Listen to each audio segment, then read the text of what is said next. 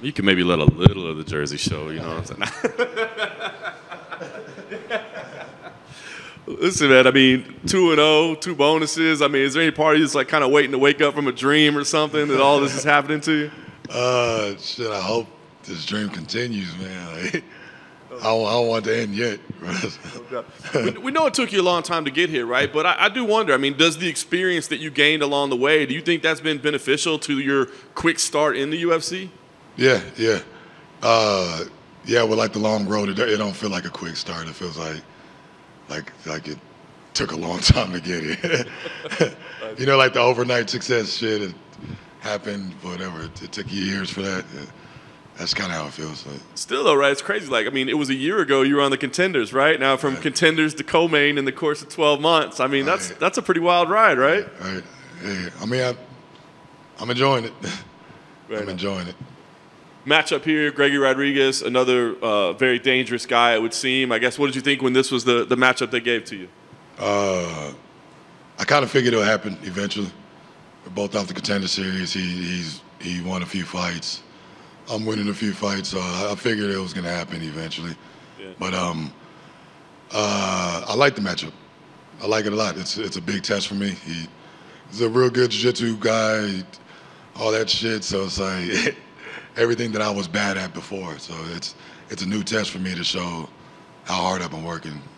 I like that you say bad at before, right? So you admit like maybe there were some shortcomings, but you think anybody that still evaluates you that way is making a big mistake? Yeah. I guess I haven't really been able to show enough to where they wouldn't look at it that way.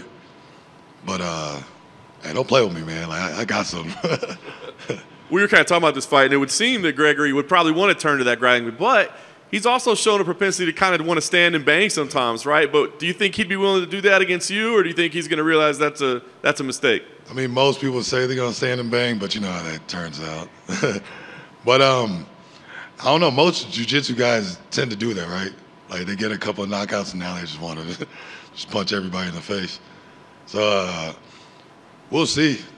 I mean, we'll see. It'll be I guess a better night for me if he does decide to stand. But we'll see. Nice. Well, I know it's a big opportunity for you, and I guess last thing for me, I mean, you keep this streak going. Do you want to keep staying busy? Like you said, keep this dream going, keep it rolling, or would you like a little time off, maybe enjoy the holidays or something, or is it just like, let's just keep booking me as fast as possible? Yeah, I mean, I like the longer training camps, but I honestly don't give a shit about holidays. So I'm down to fight whenever. Hey, Chidi. What up? I think people forgot that you almost submitted Dusko in your last fight. So, I mean, are you kind of welcoming Gregory to come down and grapple if need be? Yeah. I mean, I'm not stupid. Like I understand what he's good at, so I'm not gonna be on the ground talking about coming my guard and shit, you know. But if it goes there, I'm not gonna panic, you know. Like I'm comfortable on the ground and I understand where I'm at now, so I don't mind fighting wherever. I mean, yeah, a year ago you were on the Contender Series. Did you even think that like a year later you'd be in the co-main event, or was that just kind of all part of the plan? Right. Right. I sabotaged Gigi and made him pull out. Yeah. It's crazy. I mean, I'm thankful for it. You know, I've been in main events and co-main events back when I was in the other shows, so because the difference is that this is UFC, you know, it's a big difference, but it's like I'm here, I'm ready for it, I'm welcoming all this shit.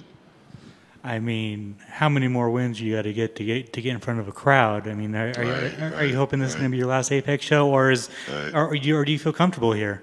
I'm comfortable here. I live right down the street from here. I live maybe 5 minutes away from here, so I can just roll out of bed and come up to the Apex. It's not a problem, but I do enjoy the crowd and having my people there cheering for me and stuff. So. And finally, for me, I just wanted your thoughts on Israel Adesanya versus Alex Pereira. They're going down UFC 281. I just wanted your thoughts on that fight. I'm tuning in. Besides the fact that it will be dope to fight both of them, I'm a fan of the sport, so I'm excited to see how this third fight turns out.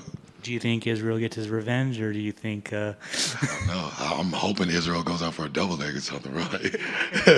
That'll be cold as hell, but we'll see. Awesome. Thank you.